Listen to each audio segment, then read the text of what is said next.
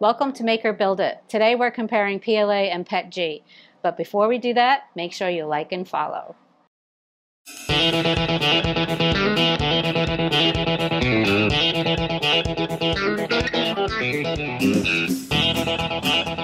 Let's start with PLA filament, one of the most popular choices in 3D printing.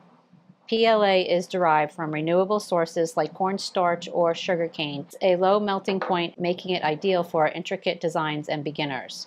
With minimal warping, PLA offers a smooth surface finish and a wide array of vibrant colors.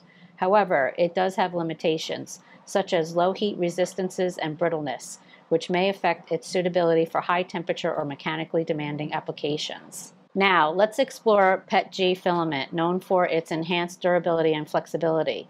PETG has a higher melting point and offers chemical resistance. It's less prone to warping than PLA and offers good flexibility, although it can be slightly more challenging to print due to issues like stringing and fewer color options. These properties make PETG ideal for functional parts, mechanical components, and applications requiring resilience against outdoor conditions. Let's compare PLA and PETG head-to-head to see which filament suits your needs best.